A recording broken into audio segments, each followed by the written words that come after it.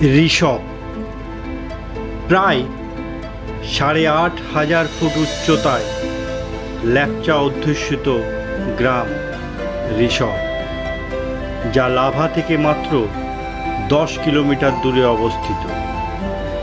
পাহাড়ের ধাপে ধাপে নানা রকমের ফুলে ঢাকা ছোট্ট সাজানো গ্রাম ঋষপ। ঋষপ নিউ জলপাইগুড়ি থেকে ১১০ কিলোমিটার এবং কালিম্পং থেকে ২৮ কিলোমিটার দূরে ৮,২৫০ ফুট উচ্চতায় অবস্থিত। ঋষপ শব্দের অর্থ পাহাড়ের মাথায় একলা গাছ। পাহাড়ের ঢাল বেয়ে চাষের জমি দেখতে অপূর্ব লাগে। ঋষপকে ঘিরে রয়েছে কাঞ্চনজঙ্ঘা, কাব্রু, সিনিয়ালুচু, পান্ডিম সহ নানান শৃঙ্গ। সারা ঋষপে সবসময় অদ্ভুত নিস্তব্ধতা বিরাজ করে। জঙ্গলের মধ্যে ট্রেক করে যেতে পারেন ১.৫ কিলোমিটার দূরের টিফিনদাঁড়া ভিউ পয়েন্ট। সান্দাকপুর পর ঋষপের টিফিনদাঁড়া হল পশ্চিমবঙ্গের উচ্চতম ভিউ পয়েন্ট। এখান থেকে সূর্যোদয় সূর্যাস্ত দেখার অভিজ্ঞতা ভোলার নয়। পাখি দেখা, পাখির ছবি তোলার জন্য অন্যতম সেরা গন্তব্য হল ঋষপ। গোটা গ্রাম ঘুরে বেড়ালেই চোখে পড়বে jerk sided fly catcher, ভার্ডিটার fly catcher, green bracket tick, রুফাস, সিবিয়া প্রভৃতি নানা চেনা অচেনা পাখি। নেওড়া ভ্যালি জাতীয় উদ্যান সংলগ্ন এই গ্রামের চারিদিকে জঙ্গল। মাঝে মধ্যেই সবুজ উপত্যকায় এসে আটকে পড়ে মেঘ। তখন গোটা উপত্যকা জুড়ে চলে মেঘ রোদ্দুরের খেলা। ঋষপের রাস্তা এখনো কাঁচা। এখানে থাকার মধ্যে একটা মধ্যযুগীয় অনুভূতির মজা আছে। ঋষপ যেহেতু ছোট্ট একটা গ্রাম, তাই লাভার উপর অনেকটাই নির্ভরশীল জায়গাটা। বিদ্যুতের অনিয়মিত সরবরাহ এখানকার অন্যতম প্রধান সমস্যা। জলের সংকটেও ভোগেন স্থানীয়রা। কাজেই পর্যটকদের বারবার করে বলে দেওয়া হয় এখানে গিয়ে জলের অপচয় না করতে। জায়গাটার মজা হলো কাঞ্চনজঙ্ঘা ছাড়াও ভারত আর নেপাল মিলিয়ে আরও প্রায় গোটা 10 পর্বতচূড়া দেখা যায় এখান থেকে। টিফিনদাঁড়া ভিউ পয়েন্ট থেকে পাহাড়ের প্যানোরামা ক্যামেরাবন্দি করার সুযোগ মিস করবেন না, যার নিচের অংশ থেকে আবার শুরু হয়ে যাচ্ছে পাইনের বন। এই ভিউ পয়েন্ট থেকে প্রায় ৩৬০ ডিগ্রি ভিউ পাওয়া যায়। কিলোমিটার ২ হেঁটে উঠতে হয়। নাথুলা আর জেলেপলা পাশের কিছুটা অংশ চোখে পড়ে ঋষপ থেকে। কাঞ্চনজঙ্ঘার কোলে সূর্যোদয় আর সূর্যাস্ত দেখার অন্যতম সেরা জায়গা ঋষপ। যদি প্ল্যান করে পূর্ণিমার সময় যেতে পারেন আরও ভালো। পাহাড়ি জায়গায় যে কোনো সময়ই আকাশের মুখ ভার হয়ে যেতে পারে, তবে বর্ষার সময়টা বাদ দিয়ে যাওয়াই ভালো।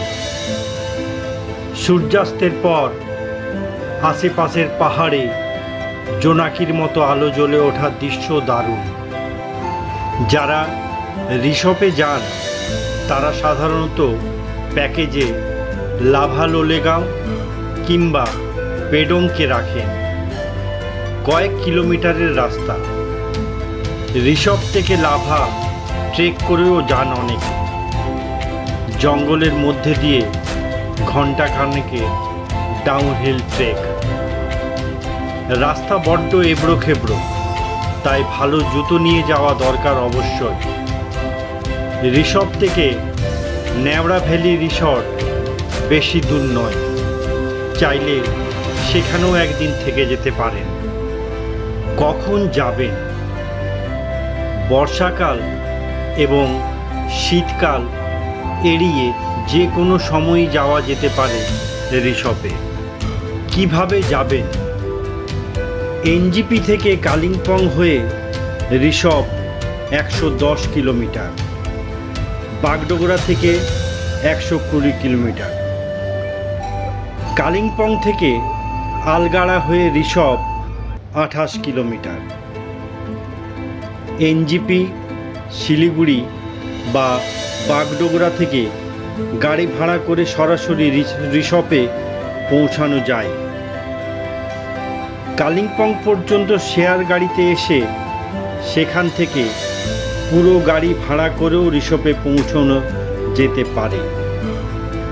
পথের শেষাংশ বোল্ডার বেছানো, গাড়ি খানিকটা দুলবে। লাভা থেকে ঋষভের দূরত্ব 11 কিলোমিটার, পুরো গাড়ি ভাড়া করে আসতে হবে।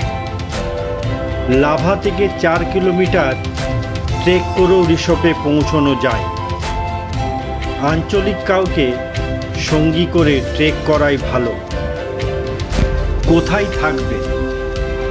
এখানে থাকার জন্য হোটেলের থেকে হোমস্টের সংখ্যাই বেশি। এই হোমস্টেগুলি হল ঋষভ নেচার কটেজ,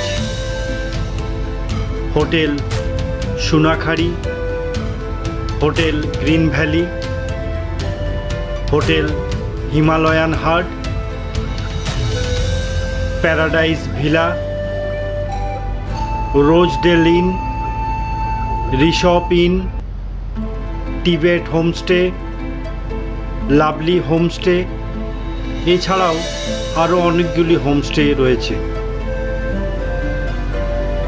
এই হোমস্টেগুলির মাথাপিছু দৈনিক খরচ খাওয়া দাওয়া সমেত মোটামুটি 1200 থেকে 1500 টাকা প্রতিজন প্রতিদিন হিসেবে পড়বে, তার মধ্যে 4 বেলা খাওয়া দাওয়া সমেত।